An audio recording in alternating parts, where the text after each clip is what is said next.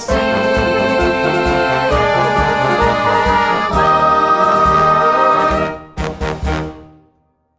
glad you chose to join us this morning for a superb masterclass with one of the best musicians on the planet. This is how good TMI is. This is the kind of guests that we get for TMI. So glad you chose to join us this morning. We have Philip Smith, who of course you know and probably have recordings of and have seen and heard about, the famous Philip Smith from the New York Philharmonic Orchestra and various other groups, now residing in Georgia and working at UGA with one or two Salvationists here, actually. So welcome, Phil. We're glad you're here this morning. It's nice to be here. Great. It's nice. I was hoping, actually, I was really considering trying to make TMI in person this year. And then the flu came across the ocean and it's knocked us all for a loop, and here we are. Well, and I was reminded, Nick, by your little welcome here. It took me right the way back to when I was a kid with a lady that, I can't remember the name of the show, but she used to have a magic mirror, and she used to look in the mirror and she used to say, it's nice to see so-and-so and so-and-so and so-and-so. And I was thinking, man, it all comes back generations later. It does. And here we are. Who would have thought it in 2020 that we're all looking at computer screens and enjoying this experience? But we really appreciate you being here this morning, Phil, and we're going to get to know you a little bit, and then you're going to share some insights on playing the cornet and playing the trumpet. And we have a couple of guinea pigs here today that are going to be victims. We have Anthony Barrington, who's studying in Juilliard in New York, and of course is a member of the Oklahoma Citadel Band. And we have Andrew Morris, who's going to go to UGA, hopefully, in August, if the COVID stays away. And he's a member of the Lawrenceville Corps Band. So we have two outstanding cornet and trumpet players that will be victims later on. So this is going to be a good time. And Phil, you're too nice to victimize anybody, but you know what I mean. Okay, well, just a bit of house etiquette here. If you will remain muted, if you have a particular question, you can kind of try and raise your hand. I'll see if I can catch you, students. And there will be a time for questions later on where you can put your burning question to Maestro Philip Smith. And if you want to rename yourself to something that I think most people have renamed themselves, something sensible, which is good, so that I know who you are. And I should say, for those of you in this session, there are still some private lessons that you can sign up for with some excellent faculty. So please take advantage of that today or tomorrow for the rest of the week. Okay, so here is Phil, and we're going to get to know you. Tell us, Phil, a little bit about yourself, where you're at, and what you do currently. Currently, I am the Procasi, William and Pamela Procasi well, let me get this right, Professor of the Arts. It's not specifically a named title for a trumpet professor, but it's a professor for the arts. And I carry that title, which was initially given to Fred Mills, who was my predecessor at UGA. Fred Mills, of course, was with the Canadian Brass for a lifetime. And when he retired from there, he came to UGA. And when he unfortunately passed away, UGA came and asked me at the time if I would be interested to come. Fred had me down there, and I'd loved the school. I loved everything about it. And at the time I said, no, it's a little too early. I think I still need to keep playing. And so they filled it with David Bilger for a couple of years, 2-3 years, whatever it was. And then he left and they came back to me, and I thought, I'm not going to let this thing go away twice. So at that point I said, yeah, let's consider doing it. So that's where I'm at. And I really, it's been, Phil Smith career 2.0, and it's been really neat. I've absolutely loved working with the kids. It's been really a shot in the arm to me in a lot of ways. I've loved it. I love working privately with the kids. One of the highlights was when I got there, they didn't entice me with this, but when I got there, it came up, how would you like to start a brass band? And I was like, are you kidding? And they said, no. So we started the UGA British Brass Band. And that is, of course, that's my passion. I just love brass banding, and I think it's the greatest tool that you can have to learn how to play. While I didn't have that as a student at Juilliard, I was a member of the New York Staff Band. So I had that experience going simulcast simultaneously with Juilliard. And we don't really have that kind of situation there in Athens. So to have it actually in the school, it's just been a gas. It's been a lot of fun. So Great. that's what I do. That's a good brass band. They've really come along and playing really well. Tell us a little bit about your family, Phil, just so we can get to know you a little bit. Well, my dad is Derek Smith, who I keep looking to see if he's signed on here. I told him about this, and I don't see him. Not If yet. you, Derek, as a young man, I was actually born in London. As a young man, our family were British, and post-war, World War II, my dad was a solo cornet in the mounted band that you see if you ever watched the Trooping of the Color or any of the Royals, is it? pageantry. He was in the Horse Guards, the Blues, Yeah. and so if you ever see a band, if you're watching the Pomp and Circumstance of Britain and you see a band in gold uniforms riding horseback, that's what my dad did. Of course, they functioned as a small band doing, bandstands and things like that. And he was obviously on radio as cornet soloist numerous times. He was also a member of the famous Salvation Army Rose Hill Band, which was a competitive band. We weren't really supposed to talk about those things in those days, but against the ISB, there was the Rose Hill Band, and they kind of became competitive to the point that they eventually had to disband the Rose Hill Band. But he was a young guy, cornetist with that, and you'll find some 78 recordings of him doing Heavenly Gales and things like that. With that band. So anyway, I was born in London while he was in the military there. He did a tour in the 50s to Canada post-war. And like a lot of young men at that time, probably looking at London after the Blitz, he was thinking, well, the grass is greener on the other side. And so we emigrated to Toronto. So I was 4 when we emigrated there.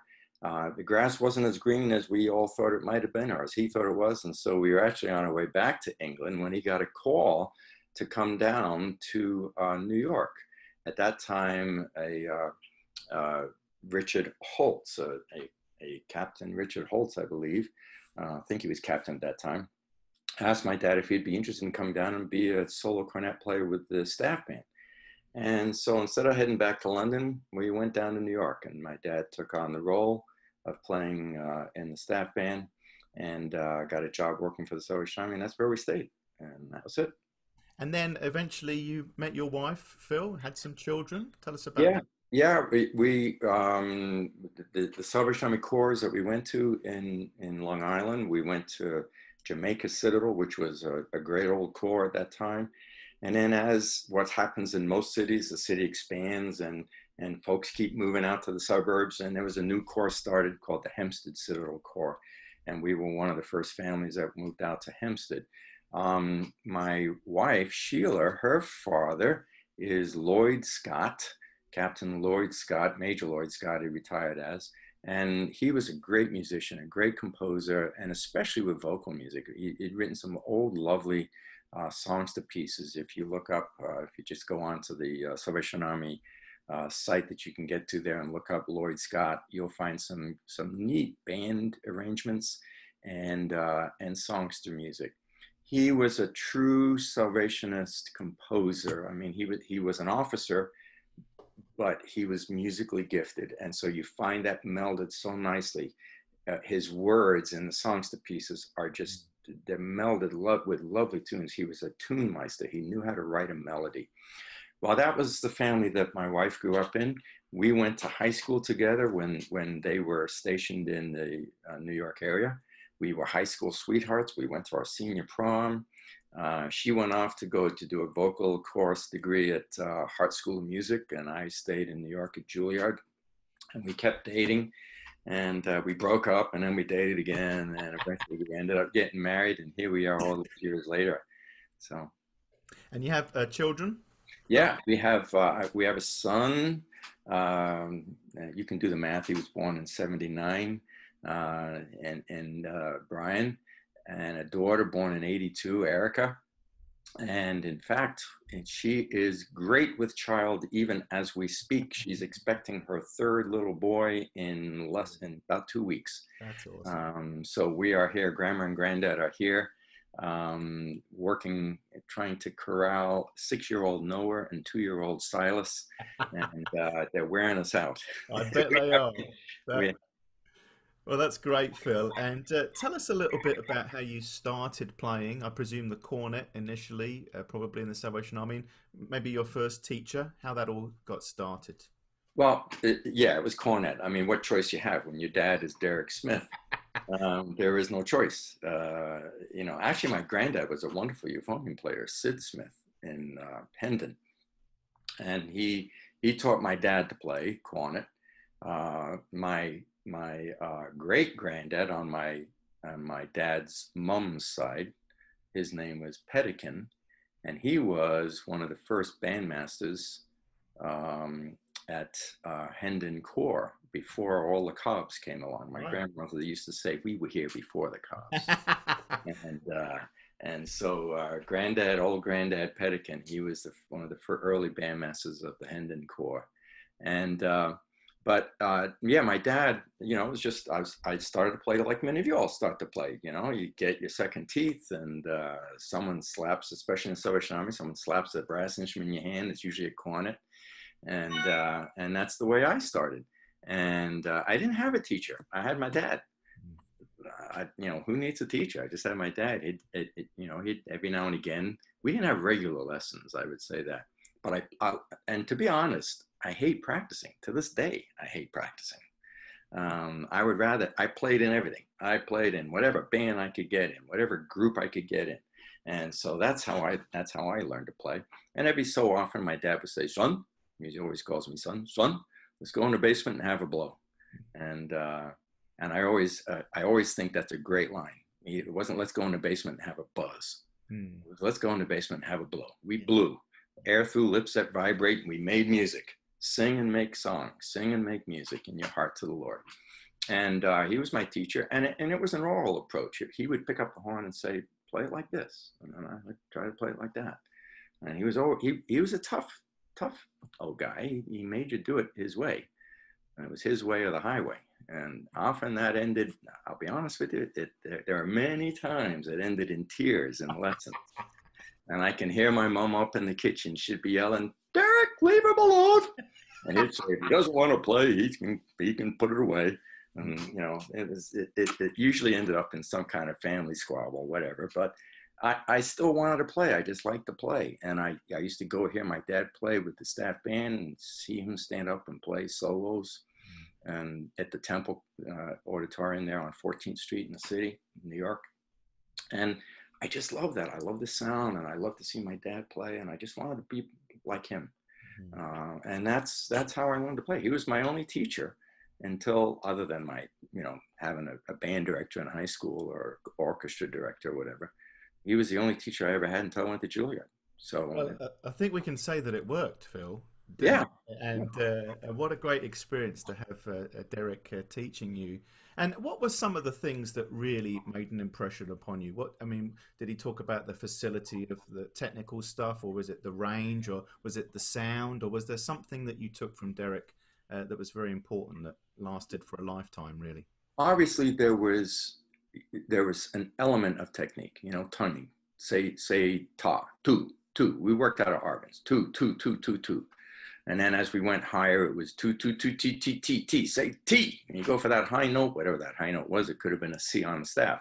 And, say T, T. And so the idea of the tongue arc, he didn't get into the nitty gritty of the tongue arcs and blah, blah, blah. We didn't get into that. It was just fundamental techniques, conversation, really. I never really spoke about breathing and all of that stuff, but it was more oral approach. It was, dun, dun, dun, dun, dun, dun, dun, dun, dun, dun, dun, dun. How does Arvin say to play that eighth and 2/16? Da, da, da, dun, dun, da, da, da, dun, dun. No, Arvin says to put a 16th in there. So play it. Touch, da, da, da, dun, touch, da, da, da, da, touch, da, da, da, da, bum. Make it bouncy. Style was always a big thing. And of course, if we were working on a solo, You know, typical Salvation Army solo, you got the cadenza, you got the tune. Well, it was, you got to say that it was always lyric oriented. It was expressive tunes. And when I went to band practice, whether that was junior band or later in the senior band, Dad was always talking about the words, express the words. This has to be played lyrically, and he would give us the words of the songs, and we tried to play them chorally in that sense. So it was that kind of teaching. That was really the way it was. And then it was a lot of listening. That there was always music on in the house, so it was just constant listening to different people play. And then you went to Juilliard and had an experience there, and then right at the end of your time at Juilliard, which I presume was a good experience for you, Mm, you got hired in Chicago, right, in the symphony orchestra there. yeah. What was that like, moving cities and then sitting in a world famous orchestra like Chicago Symphony? Well, just the quick story is that I went to Juilliard and really my first couple of years at Juilliard were not fun. I was a good little cornet player, and you know, so I think I held my own in that regard. But I had not been brought up trumpety, so elements of trumpet playing I didn't know repertoire. I knew the tunes. I could play the fiddle parts, but I couldn't play the stupid trumpet part because it was an F, and I didn't know what F meant. Uh, that didn't mean a hill of beans to me. So, and I didn't like the competitiveness. I didn't like the aggression of students. You know, this professional, this music school aggression. And I can remember after a couple of years, I wanted to leave Juilliard. I did not like it. It was not a pleasant time. It turned around for various reasons that are too long to get into here. But my last 2 years at Juilliard in my bachelor's were good years, and I got a chance to play in an orchestra. I was still behind the eight ball. A lot of my learning was memorization. I was not a good transposer, just not good. And it got to, at that time, if you did 4 years undergrad, you could do your master's in 1 year. I did 3 years with a gentleman by the name of Ed Troidel, who was a wonderful teacher. I credit him really with trying to get me to grow from being a feminine sounding cornet player to a more masculine color. David, I hope you're listening to this, David Delaney. Yeah, Yeah. you're feminine. Yeah, and expand that out. He never told me not to play like a cornet. He never told me to give that away. He just grew the color palette Hmm. and play with more masculinity and more sound, more breath, more wind, shouting wind. I can remember him talking about that, shouting wind. And but after a while, like with any teacher, you sort of hear the same thing. And after 3 years, I thought, I'm kind of hearing the same thing. So either I'm not getting it, or I need to move on. And I still feel like I'm behind the eight ball on not learning the orchestral rep. So I asked Mr. Vacchiano, Bill Vacchiano, who was first trumpet at the Philharmonic at that time, if I could come and study with him. And I did. It created a real tension between the two gentlemen and me, and which thankfully got healed when I came back to New York. But I went there and I studied at Juilliard. My first audition halfway through my master's year, I said, I've got to start playing auditions. And the first opportunity I had, first orchestra that let me show up and play an audition, that's a whole nother story, was the Chicago Symphony, completely open audition. And I went and played. That was there then, right? Bud Herseth? Yep, I went and played. Bud Herseth was the first trumpet. Vince Chikowitz had been second trumpet. Bill Scarlett, another Salvation Army person, was third and assistant first. And Charlie Geyer was fourth. Vince Chikowitz retired. They moved Charlie Geyer up to second, and they auditioned for fourth, and that was where I came in. That was an unbelievable situation. I was green. Mr. Herseth used to refer to me as, hey, greenhorn. And I never lost that in 3.5 years at Chicago. I was still greenhorn. But he was really good. And I think he saw that I wanted to learn. I would go to every rehearsal. The first year, I didn't really play much. I used to get frustrated, but I went to every rehearsal and I sat there with the part and I sat there with the score and I sat and listened. And eventually he said, you know what? I want you on stage. And he says, you may only play 2 bars, so I'll pass you down something or we'll pass you something, but I want you on stage. And what that did to me was oral. I got to hear what it sounded like. I got to watch them. I got to see them. I used to angle my chair so I could look all the way down the line, past Bud, past Friedman, and Chris Foley on second bone, and Kleinhammer bass trombone, and Arnold Jacobs tuba, and Dale Clevenger just in front. I used to just sit and listen and watch and just experience it. That was the best postgraduate degree that I could have ever had.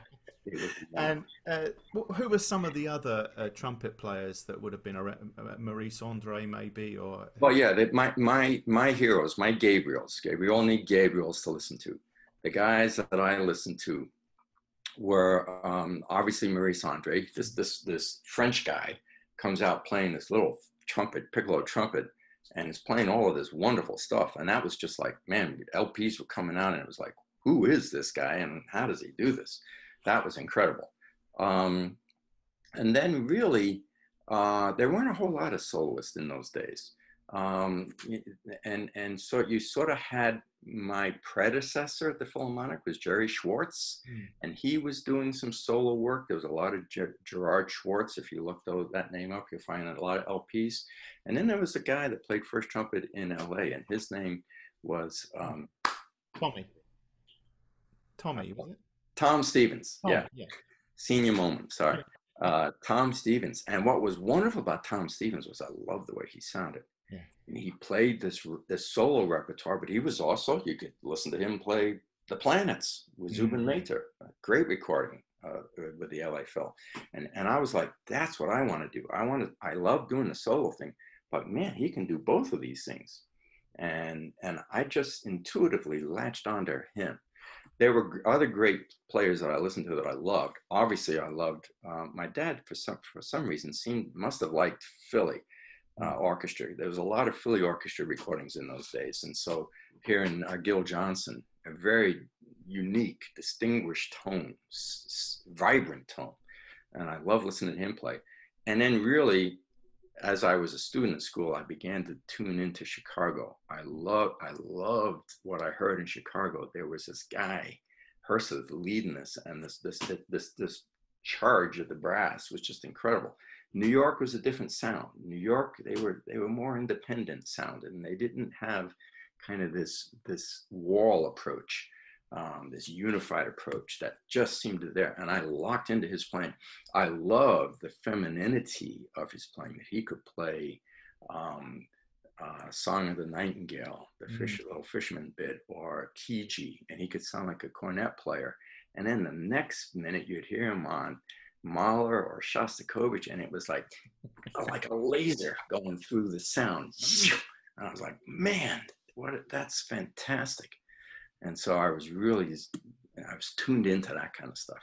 Now, tell us a little bit about the difference between playing a cornet and now approaching the trumpet. And was it something that actually helped you become a better trumpet player, the fact that you were a Salvation Army cornet player growing up? I think so. I definitely think the repertoire challenges you on cornet. Pick your simplest solo, Jesus Shall Reign. You've got a little cadenza, you got a tune, you got a movement that's a triple movement, then you got the running 16th, you got the minor movement, more lyricism with minor color, and then you got the triple time bit, and then you got the razzle dazzle at the end. So any Salvation Army solo, any cornet solo, and to be honest with you, as far as I'm concerned, Salvation Army cornet solos are some of the best solos that you can ever play. And in many ways, I think they're even better than Herbert Clark solos, or I think Bellstedt solos are better than Herbert Clark solos oftentimes. But there are standouts. I'm not saying that, but in general, Salvation Army solos are not to be looked down at. They are some great repertoire, and I have my kids work on those things at school. But certainly the cornet, from the technical point of view, informed me, pushed me. I think I was I can remember Vacchiano's when I was playing my Arbenz number 1 in my audition at Juilliard. It goes down to a lower shot. And he said, "Kid, play that again." Kid, play that again. They said, never heard anyone play that F sharp like that. I didn't know that it was good or bad. I was just doing what I'd been taught to play, and it was just the way I'd been taught to play. And that comes out of that brass banding cornet style. The technique is great, but the lyricism is also there. The beauty of tone, the color of tone is also there. And so it's just, it informed, it definitely informs, and you don't lose it. You don't say, oh, I'm not playing that way. I'm only going to not play this way. No, you just add to the color.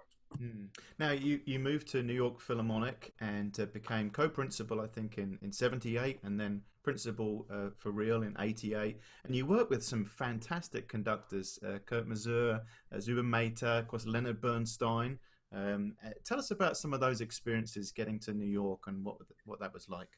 Well, I mean, obviously Zubin Mehta was the guy that hired me, so I have a great affinity for him, great love for him. Just and what I loved about Zubin Mehta was that he loved music. You just Google Zubin Mehta and watch YouTube things of Zubin. He's always grinning. It's like, this is cool. He's just having it. Every time you see his face, he's happy. He's like, and as a young kid, I mean, heck, I went from Juilliard, minimal orchestral experience, Chicago, 3.5 years as principal fourth, and just really trying to copy Bud. I many times got to play second to Bud, and I just would try to copy Bud in sound and style and color and everything. Now all of a sudden I'm thrust into New York as a principal player, and I'm going, whoa, how did this happen? And so you start to hear the flutes. Every trumpet kid's gonna know a little thing out of the flutes, and I remembered how Bud did it. Boom! And it was just like, yeah. And then, but before you're nervous about it, you start to hear, and then I look up and there's Zubin going. And I'm going, okay, he thinks it's going to be cool. What the heck? Let's go for it. And you just kind of went for it. So he was the right man at the right time for a young greenhorn coming into a principal position. He was just so enthusiastic, so encouraging. That was great. The next man we went to as a boss was Masur. Much more, just look at his face. He looks like a gargoyle. I say that with all love and respect, but he looks like a gargoyle. And his old German thing was, no matter if you think you're right, you're wrong. It was that kind of attitude. And it was just kind of like I'd grown up with a dad and with a granddad who had sort of a stern face to it and that English bulldog kind of thing. So I was like, okay, well, you don't scare me none. So, but I enjoyed working with him. I really did love working with him. And he brought a depth to some of the repertoire, the Germanic romantic repertoire, which is classical and romantic repertoire, which is really great, as well as Shostakovich. He's a great Shostakovich conductor. But his new music was kind of, that wasn't his cup of tea. And then we went on to Mazel. Mazel was wonderful. Masur was kind of a lunger. He looked like a boxer when you would fight. Mazel was very pristine. He was, again, an older gentleman, and he could give you every 16th if you needed it. Wow. Every one of those 16ths you'd see in a beat. And it was like, yeah, so I learned stick technique from Mazel. But he was also a wonderful musician. And what about Len? Did you get a chance to work? Lenny Bernstein, yeah. I mean, what do you say about Lenny Bernstein? I mean, you grow up as a kid, and Lenny Bernstein, I watched some of those young people programs. A genius, just a genius of a musician. And the first time I saw him, I was shocked at how short he was. He was just a little guy. I mean, I was just a teen guy. And I'm going, I envisioned this gigundo giant of a man, but he wasn't. An interesting man, a very interesting man, troubled in many ways, really conflicted in many, many ways. You look at a lot of his repertoire, a lot of it has to do with Song of Songs, the Jeremiah Symphony. He's constantly exploring his Jewish roots, and there's conflict in there with him and that, and he was complicated. That's the best way for me to. You had a great recording with him, the Quiet City. Yeah. Yeah, I mean, I just mean, anything you did with him, yeah, he oozed heart. yeah. He oozed music. And he was not, quote unquote, a good conductor as far as stick technique, but his body just, it just amplified what you needed to do. So when you see, boom, and you saw that kind of motion, that was, yeah, you didn't give a half-hearted, Yeah. no, when you like that, you gave it to him. And so when we're doing the Copland's Symphony 3, that Symphony number 3 is great. If you don't know that, listen to that. Mm. If that doesn't knock your socks off as a brass player, I don't know what won't. But it's high C city, and I'm talking Mm. concert Cs. I'm talking C trumpet Cs. And it's just, man, you get to be Herseth and Maynard Ferguson and all wrapped into one. It's really great. And Uh, you like the Mahler stuff, 5 and maybe 3, and Yeah, Alpine all Symphony. those pieces are good. They're all good pieces. Um, I mean, I there's so much that I like. Yeah. But the thing with Lenny was that he did that, and we did in those days. You would do a recording session. They would record all of the concerts, and then they would kind of piece them together to make a recording. Okay. And if they didn't have all the bits, you'd show up after your 4 concerts, and you'd have a recording, a makeup session. That was just to cover the bits they still hadn't quite gotten. And then in that makeup session, he says, "Okay, we're going to do Quiet City." Yeah. And so here we've just been roaring on Yeah. Shostakovich 5 for a week, and it's like, Mm. oh, I guess we're doing Quiet City. So Yeah. fundamentally, when you listen to that recording of Quiet City, I think we didn't go. If we went through it 3 complete times, that was a lot. We for sure went through it twice, and we may have done a bit Wow. and a piece, and that's what's on that recording. That's great. Well, we have a couple of young players that I'm sure are going to have a career just like yours, Phil. Super talented young people that we're really proud of. One of them is Anthony Barrington, who's out of Mhm. Oklahoma City, and he's at Juilliard right now, studying there. I want to say, Anthony, that you're a junior. Would that be right? You might have to unmute. Sorry, I have to unmute myself. I'm actually going into my senior year, Wow. my final year at Juilliard. Oh Yeah. my Wow. goodness, how Yeah. time races. And then after we listen to Anthony and you dissect his playing, Phil, we're going to listen to Andrew Morris, who's starting his journey headed to UGA in a little bit. So I'll let you work with Anthony and we'll listen along and hopefully learn something. Cool. Anthony, how you doing, man? I'm feeling really good. I feel good. Da da da da da da da. Yeah. Yeah. All right. So, what are you going to play for me? Okay, so I'd like to play the introduction and the cadenza of the Artunian Concerto, if Okay, that's cool. all good. Yeah, yeah. Now we don't have a ton of time, so I'll move quick, and I Sure. won't dissect as much as kind of wipe the surface. Well, if we can't get to everything, that's fine too. But That's fine. That's that's fine. fine. Just go for it, man. Let me hear it. Okay.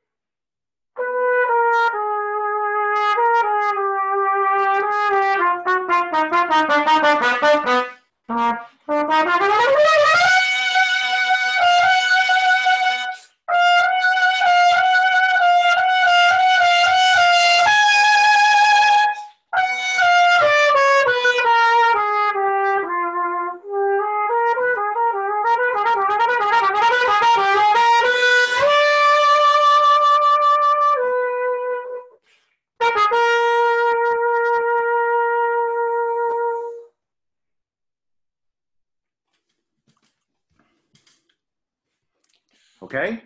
Okay, then I'll go ahead and play the cadenza if you want me to, or we can work on. You're gonna jump to the dance. Okay, let's just talk about that first a little bit. Okay. Okay. It was great. It was great. It was a lot of really good stuff. I like the fact that it's like anything. You've always got to be, as a musician, you want to take everything and spread it apart. You don't want to play in a box that's about this way. So dynamically, you want to spread things apart. Color-wise, you want to spread things apart. You always want to move things apart. And you were doing that, and that was really great. You've obviously spent some time listening. You've got some concepts that you like, and that's the best thing to do. I would, whenever I was doing a piece, I would listen to every recording that I could find of that piece. And nowadays, for you guys, that's a piece of cake. I used to have to buy them and then beat them up with a needle. But nowadays, you guys can do this all on Spotify instead of buying my album. But anyway, you need to listen to them. And then what you do is you listen and you go, oh, I like what that guy did. I like what that guy did. And in the process of copying, you create who Anthony Barrington is. And that's exactly what's going on. That's really cool. One suggestion I have, at that point, you cannot go brain dead. When you go, you've got to know what's going on underneath you. Right. You've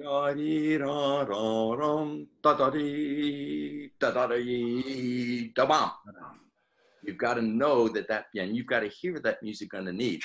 Okay. And that long note has to go somewhere. You've got to give it space to let the orchestra come in. And you got to send your note off at the end with that so that you just don't kind of peter that note out. Nothing happened. Okay. Right? The orchestra's doing something, but you got to do something as well at the end. And the same thing.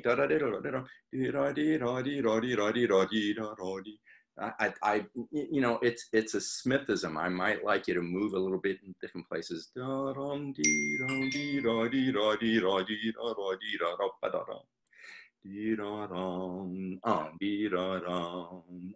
need to make sure you hear the orchestra parts, the accompaniment parts underneath.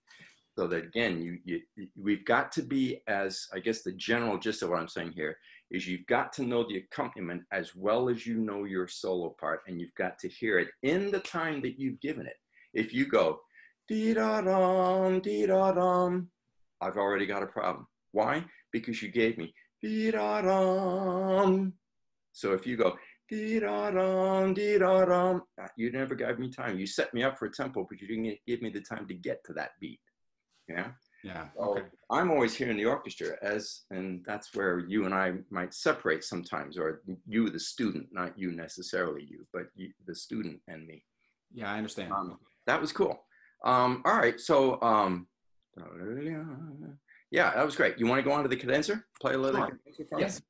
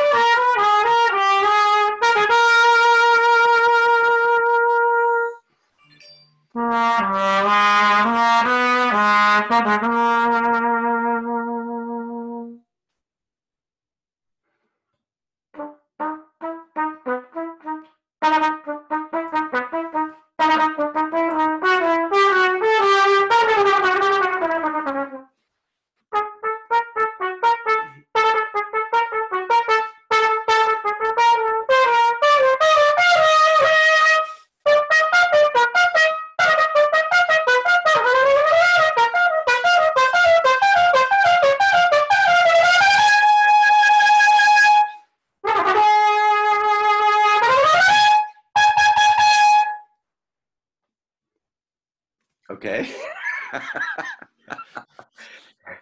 You're ripping off my ending. I'm sorry. It's a good ending. I really love it. The ending is a very poorly composed ending. I agree. When I played it, I thought that, there's got to be a way to end this somehow. So I came up with that. bum, bum, bum, bum. I wanted to get myself up to the upper octave on that. Mm. So that's why I did that. Okay.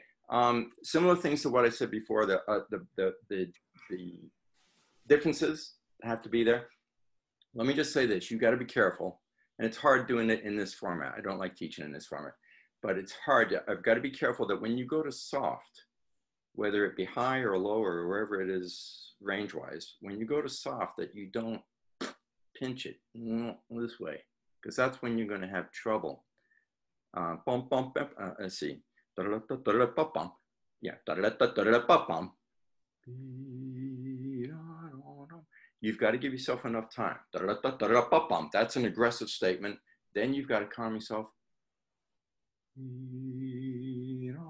You got to be careful that you don't come in now like that, because that's when things are going to get tough.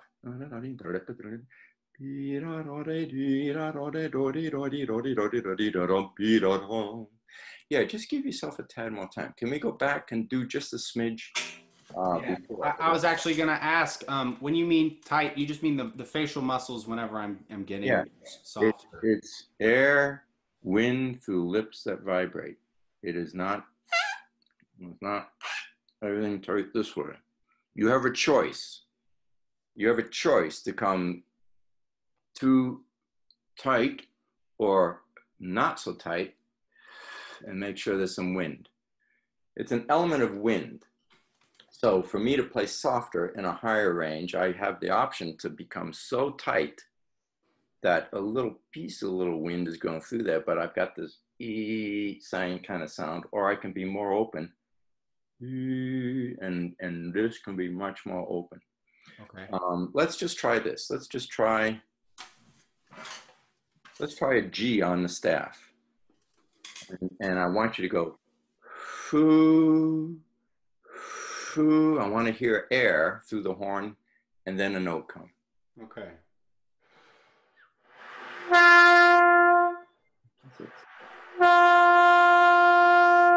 Yeah. So what I need, if I be working with you here, I need you to find where that balance of air turns into note. You go to find that note, and in the process of finding that note, there's a balance that you find. There's a shape that comes into being, yeah, and that note speaks. Do a C. Okay. Mezzo piano. You want to find where that is so that you touched it. Go ahead. No, sorry, I don't mean to interrupt. Sorry. That's all right. Go ahead. Do it again. Now do an E. Now do a G. Right. So you got to find where that is coming from a wind place. Okay. So that you're not going and trying to buzz that G out, but you're on a much more open, apertured way. I don't want to get into the weeds here, but you need to be more open than tight. Okay. Okay. So just try. Okay. And take just a smidge more time before you start that soft thing. Okay. You just want me to start right on that sort of scherzano thing. Okay.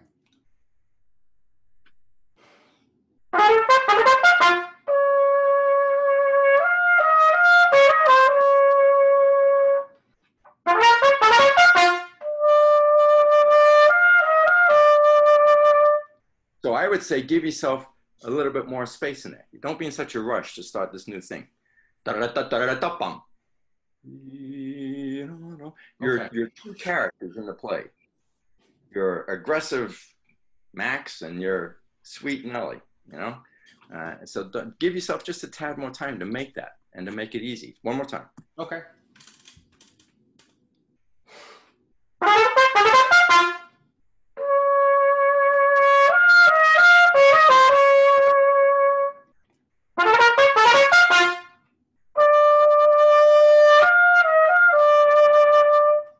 That's the idea. So just give yourself a bit more time. Silence is your friend, right? That's part of the deal.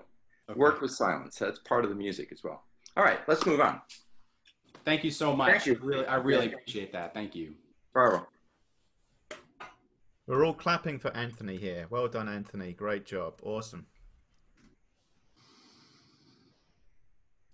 Now we have Andrew Morris, who is perhaps most well known for being the co-principal cornet of the Lawrenceville Corps Band. Probably. And he's headed to UGA very soon. And Andrew, what are you going to play for us? I'm going to play one of the audition pieces for the large ensemble at UGA this upcoming school year.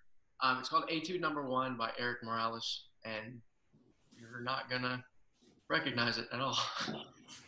No, I should explain, Andrew, just so folks know. Alrighty. It's Dr. Craswell and I are always looking for, you know, something for you guys to practice over the summer, and then to come back and play something prepared for us. And this book of the study book of etudes by Eric Morales came out literally as we were making. I literally got it in the mail, sort of the day that we had to send stuff in as to what was going to be on the website. And we thought, yeah, this is great because no one's going to know how this goes. This is going to show, just, you know, how you can put this together, what kind of musical shape you can find for this yourself. So off you go. No one's going to know it, as you say. So go for the gusto, man. Alrighty.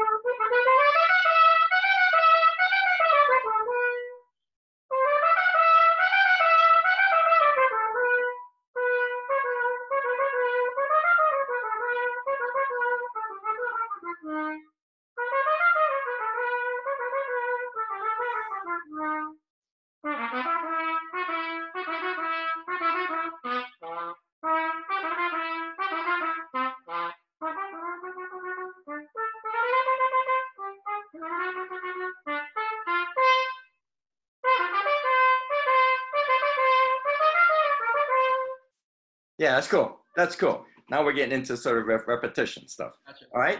Good stuff. That's not bad. Really good. How did you do? How did you feel that you did in terms of dynamics? It's not as wide. It's very closed-minded at this point. I want to open that up. Yeah, I would agree. Louder. Yeah, I would agree that you could give me a bit more interest in the dynamics. Okay, that's one of those things. The other thing, one of my favorite rules, and if you come in my studio, you'll see it. When you've got 4/16ths, and the first two are slurred. This is an Arbenz rule, really. I refer to it as my dad's rule, but it's like having a picket fence. And the first picket is, all these pickets, if it was built properly, are all equally spaced. But the first picket is a piece of wood that goes all the way through. So you want, when you have two notes slurred, you want to elongate the first note of the slur as long as it can be in its time.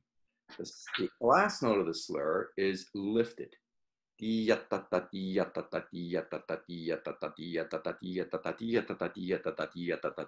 Otherwise, it comes out.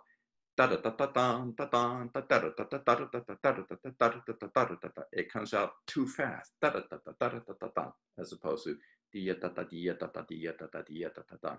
That does a couple of things. One, it calms the spirit down.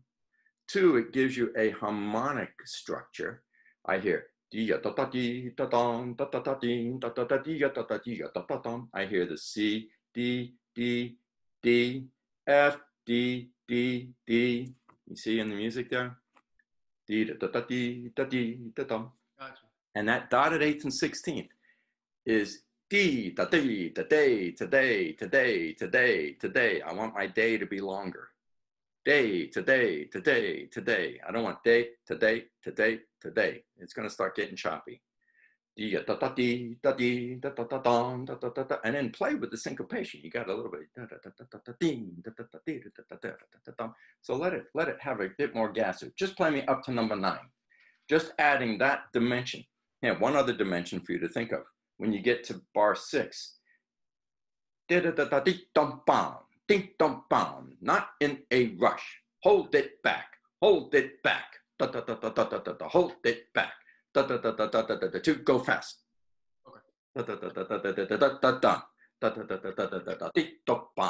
Okay, off you go, up to 9. Play me a C. Oh, no, play me a C and hold it. Play me a C and hold it. Bum.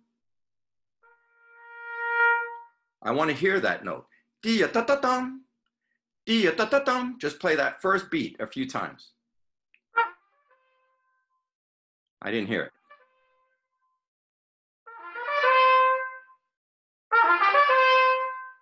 Can you make the C any longer?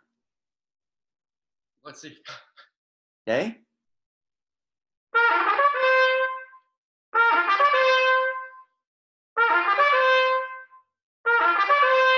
That was a good one right there. The last one was the best one. Dia-ta-ta-dum, dia-ta-ta-dum, dia-ta-ta-dum. You want the first note of the slurs to be longer. I would go through this and I'd put a tenuto over every first note of a slur. Okay? Because I want to hear it. Otherwise I hear a percussive sound. Da-da-da-da-dum. I don't hear it. Dia-ta-ta-dum. Okay. Okay, off you go, up to 9.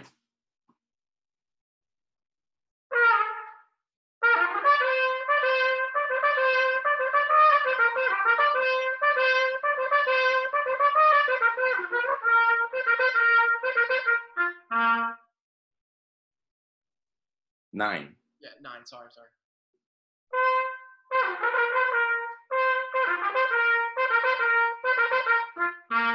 That was better. Believe it or not, in my mind, that was better already. It's still something you're going to work on. You're a little uncomfortable with that lengthening of the first slur. So the first bar wasn't quite as good, but when you got into the second bar and the third bar, it got better. So you've got to, I would literally go through them, put a tenuto over every first note of the slur, okay?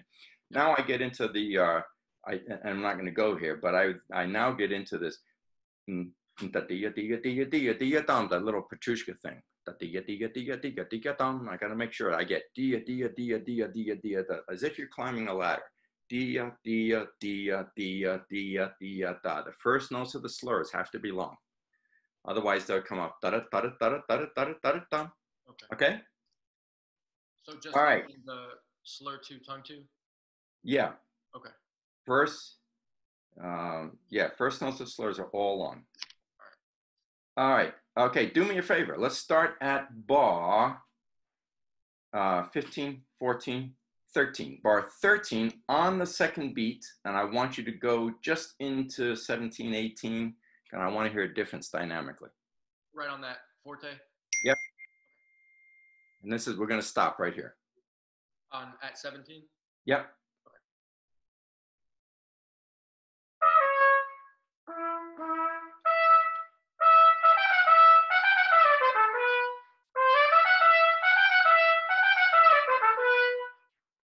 Yeah, I want to hear the dynamic. I want you to get down. Come on, let's go.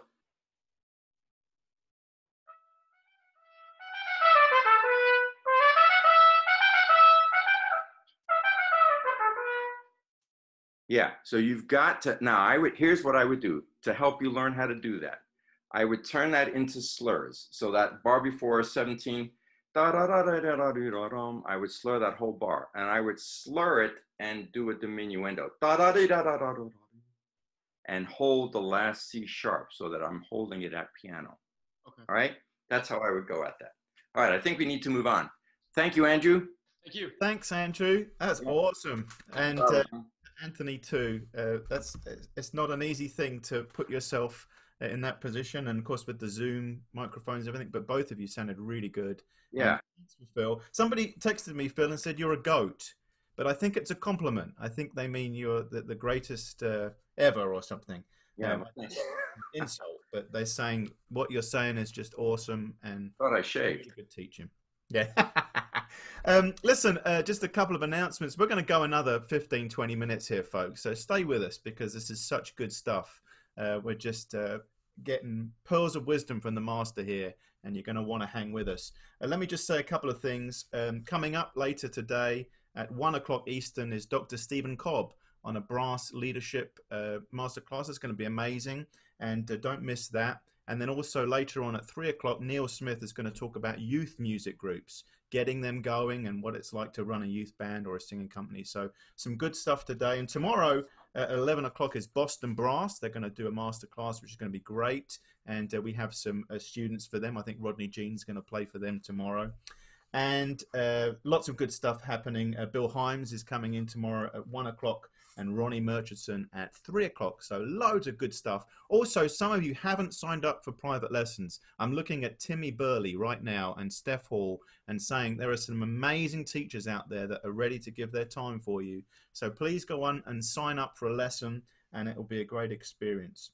I want to give you the chance to ask some questions in a moment. So be thinking of that. And if you have a question, you can raise your hand or you can chat to me if you have that facility and just say, I have a question.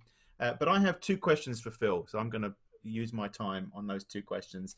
Phil, clearly you're one of the best musicians on the planet. How do you stay humble? I work on my relationship with the Lord. Great. Humility, the Bible talks about humility.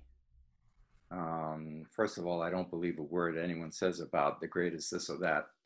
I just try to do the best job I can do, as we all should.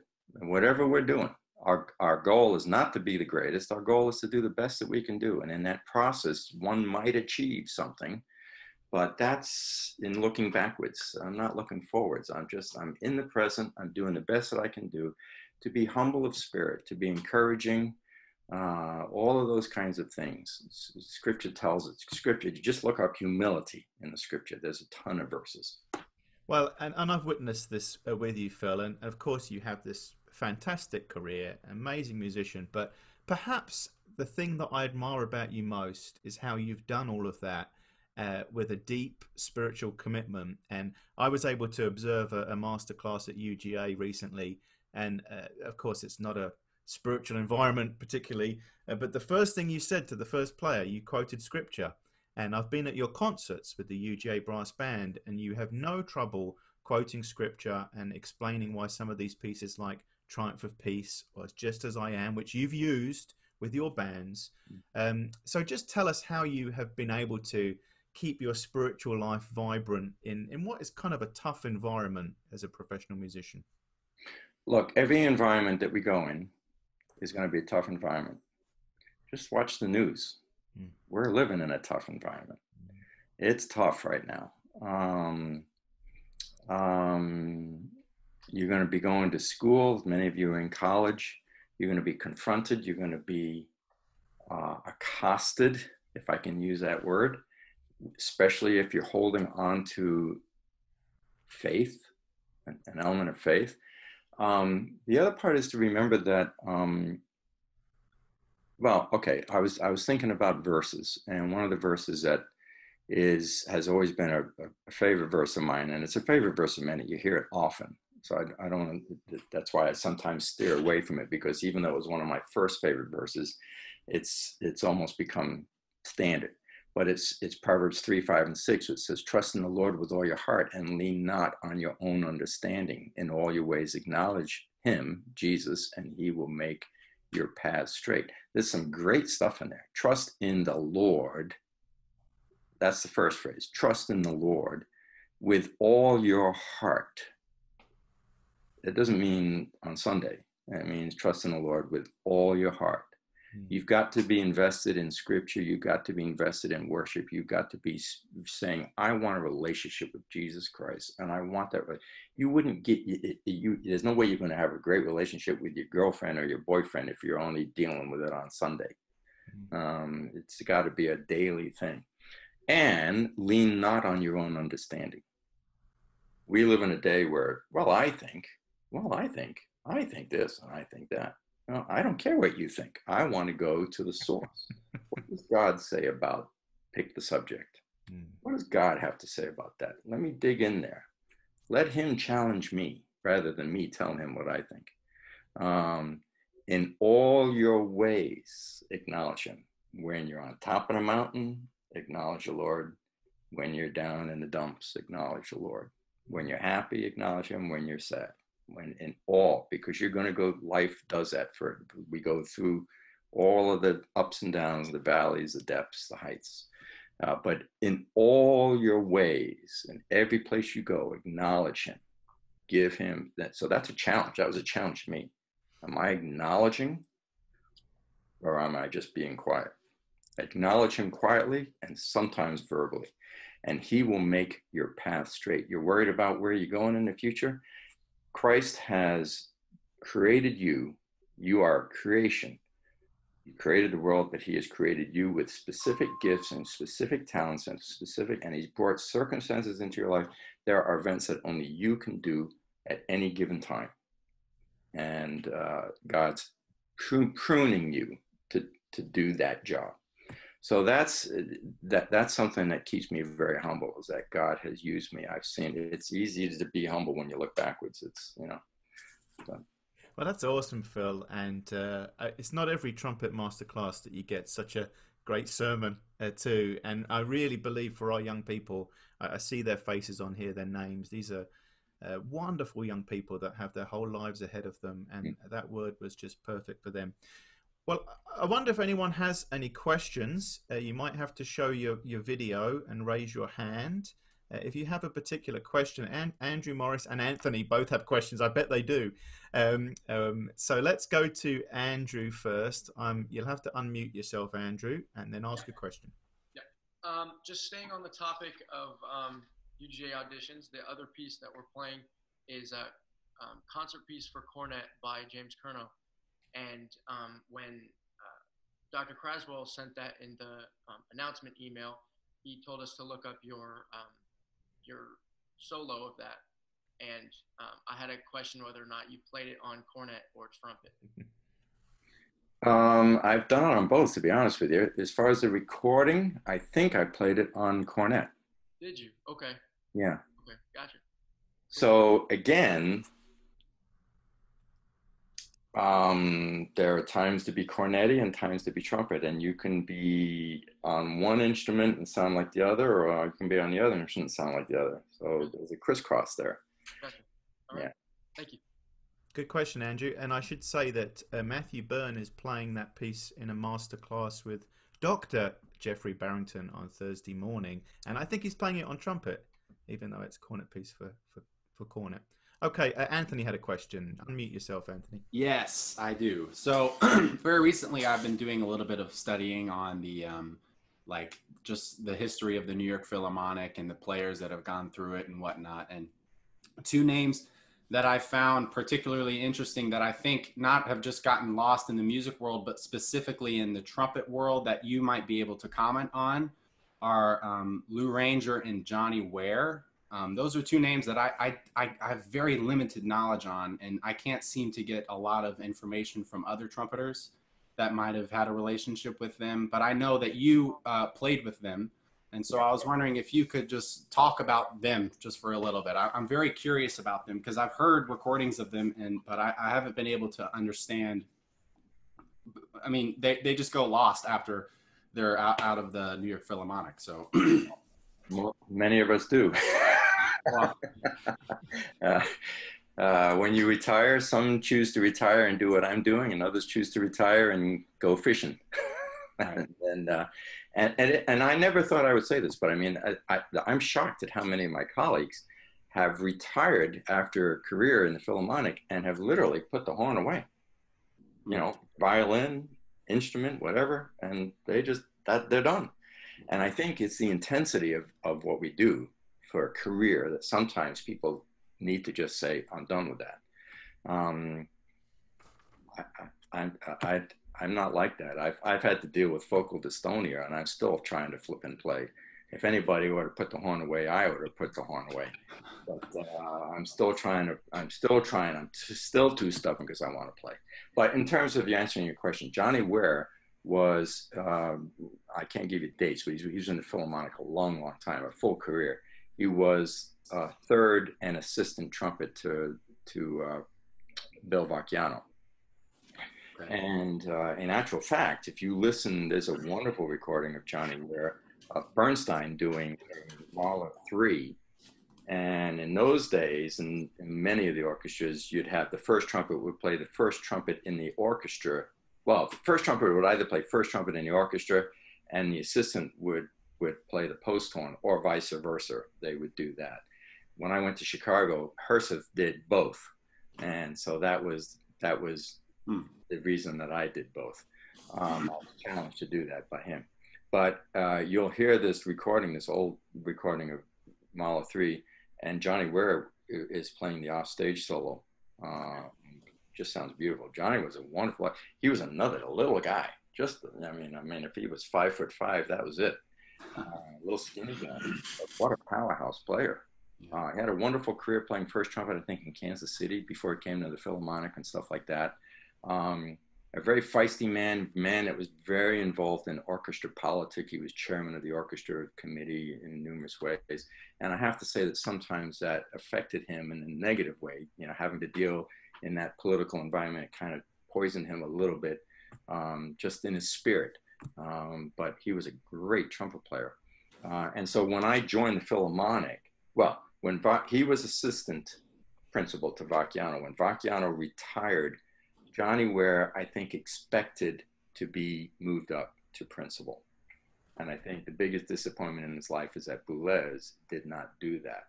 Boulez brought in Jerry Schwartz and tried to placate the situation by making Johnny Ware and Jerry Schwartz co-principal. And I think Johnny always resented that, and rightly so, in my opinion. But wasn't Jerry at the time rather young as well? Wasn't he like a very young person? He was a young guy.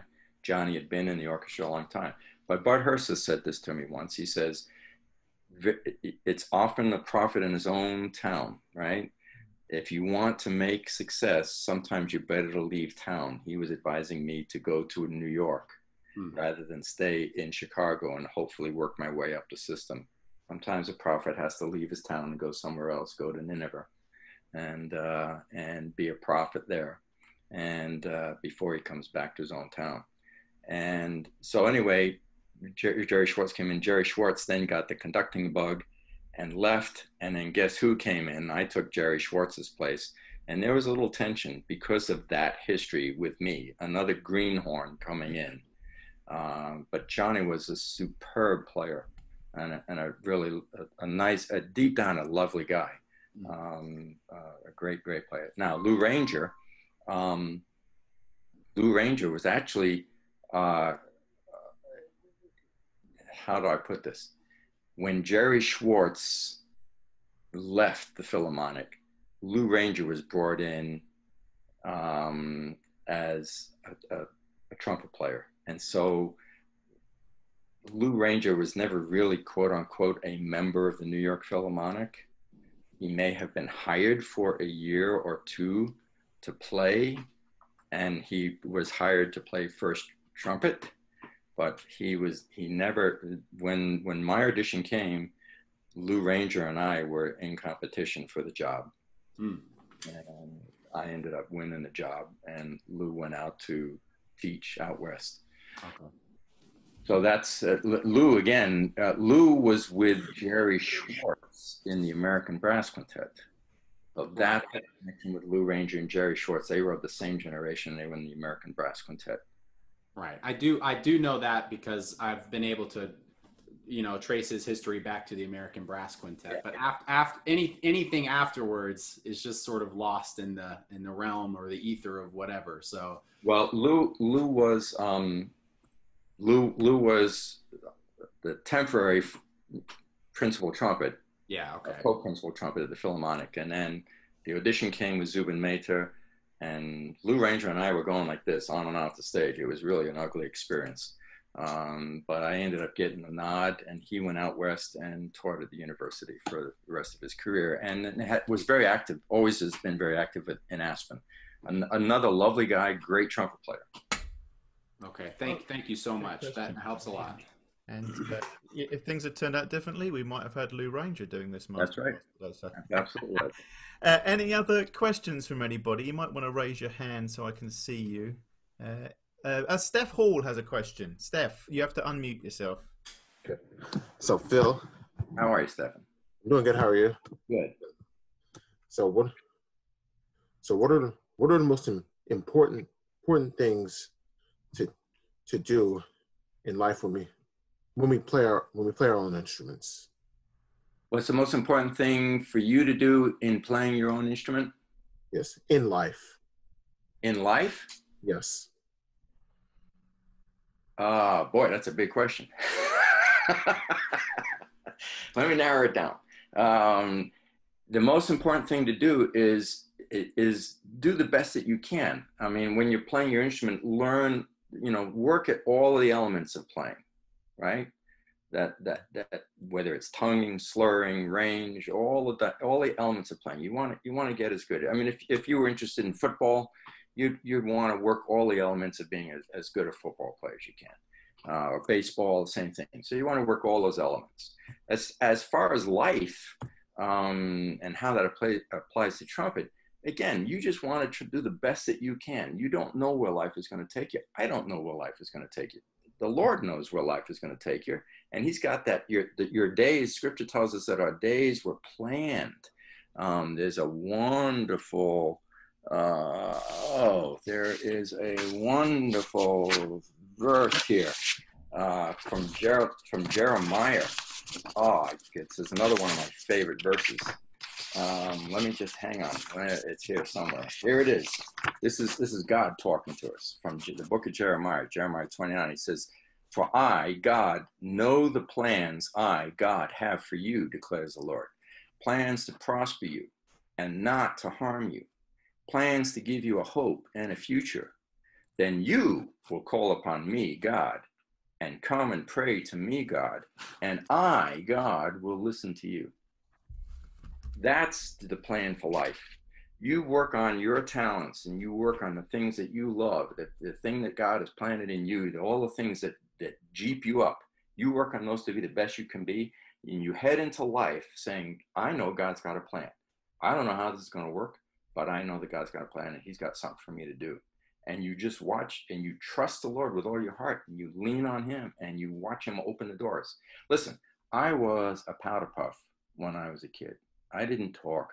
I was a shy guy. And I never thought that the Lord would be able to open my mouth. I love teaching Bible studies. I'm comfortable talking in front of crowds of people.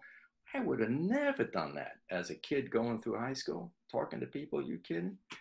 But that was a secondary gift that I think that the Lord has grown in me as I've gone through my adulthood. So I don't know what future gifts, what latent gifts are down there. You'll find that out. But deal with what you got now. Whatever jeeps you, whatever gets you excited, work at it to the best of your ability. Yes, sir. Trust the Lord to open the doors for you. Yes. Awesome. Phil, you would love Steph Hall. He's a B-flat bass player, actually, but a real character in our group. I need you in UGA. You'd love him. Well, listen, this has been absolutely wonderful. And Phil, you are the greatest of all time. And but you do that by being so humble, and you've stayed faithful. And that's an inspiration, I think, to all of us. And although we're muted, I think we want to show our appreciation to Phil with hands. That's it. I see David Merziowski out there, Brittany Scott, and Chase Thornhill is even up at this hour. That's unusual. And everybody else that's been a part of this, that's been awesome. I want to thank Anthony and Andrew. Let's give them another hand for their playing. And we have great hopes for our cornet players, Phil. We've produced some great ones in recent years, and we're really proud of them as not just as musicians, but as young men too. So may they follow in your footsteps. And any final thought to leave us with, Phil? Yeah, I just wanted, you had asked me, I was looking at the thing here where you were talking about favorite hymn tunes and favorite songs. And I thought I have two, and Matthew probably knows this. One of my favorite hymn tunes is the tune Repton, which is a great song. And I think about it often in terms of the time that we're in right now. The words of this song are this: "Dear Lord and Father of mankind, forgive our foolish ways. Reclothe us in a rightful mind. In purer lives thy service find. In deeper reverence, praise." And then it says here, drop thy still dews of quietness till all our strivings cease. Take from our souls the strain and the stress, and let our ordered lives confess the beauty of thy peace. I think in a day and age where we see so much strife and just chaos going on, it's like, whoa, what is going on? And I heard, I think it was Elmira King say this the other day, pastor in Texas, and I've lost his name. Don't get old, you forget things. But he said that both of them referred to the same thing, and all of this chaos that be going on. The answer to this is God. The answer to this is relationship with God. When we were going through the Revolutionary War, there was relationship with God. When we were going through the Civil War, there was relationship with God. We're going through World War II, relationship with God. We've come into our cultural crisis today, and we're not supposed to talk about God. God's out the picture. Don't talk about God. Don't talk about God.